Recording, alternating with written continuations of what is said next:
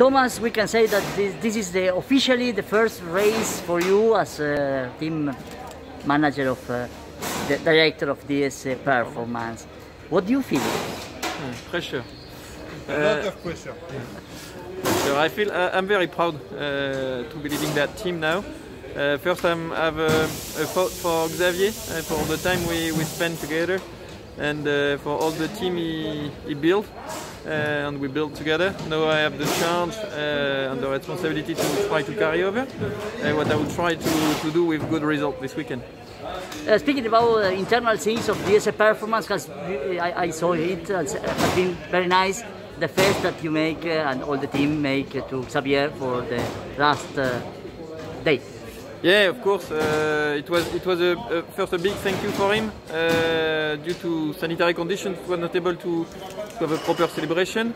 But still, it was very important for the whole team to thank Xavier in reward of the 26 years he passed leading us and all the victories we get together.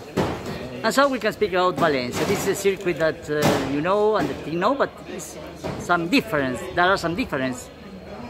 Yeah. There is some difference. So Valencia is still Valencia. There is some nice adjustment that has been done here by Formula E.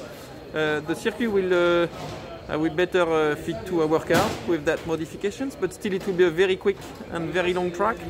We will see a lot of very interesting strategy here, a lot of energy saving, which is the heart and the DNA of Formula E, and it will probably reward the very efficient powertrain.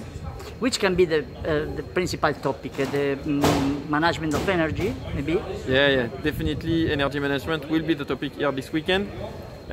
Qualifying will be important, but the biggest thing will be able to have a very efficient powertrain, very efficient strategy, and to be able to save energy as much as possible.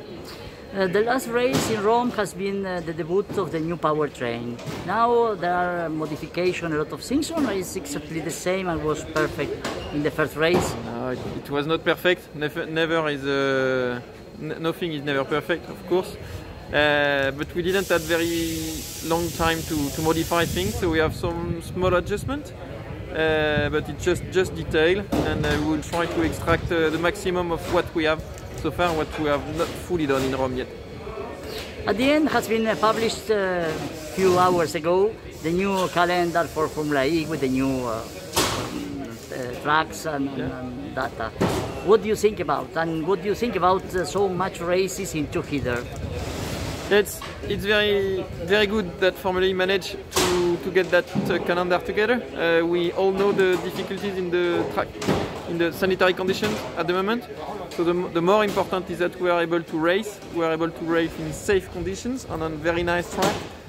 What we want is to have nice battle on track. What we will get 15 races, which has been a big achievement from Formula E.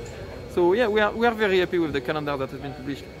In normal conditions, you like the double header races or not so much? To be honest, from a personal point of view, I like single races because I like to have a single winner. And but as we say, we have to cope with the sanitary condition we have. We have to reward Formula E for all the organization and all the effort they have done. We all have to adapt. We are very happy to be here in Valencia to have two nice races. It's a long weekend, but it will be very exciting. Thank you very much. Thank you.